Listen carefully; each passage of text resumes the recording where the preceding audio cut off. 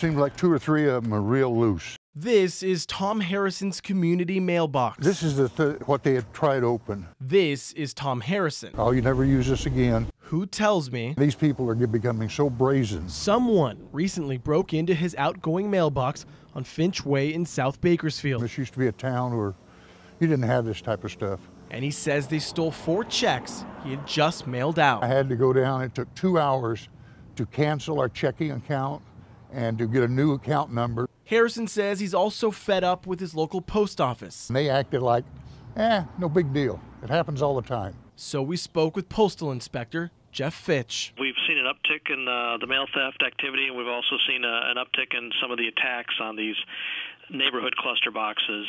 Fitch says reporting the crime is crucial. If you think you've been a victim, to contact postal inspectors and contact the police department or the sheriff's office. Now this one is not very secure at all. Harrison says he'd love a new mailbox. Well, I can get my finger behind it and could get it open probably if I wanted to struggle. But adds he just wanted to deliver a message to his community. That if you mail something over the weekend, you better check and see and cancel those checks because they can be used against you very easily, very quickly.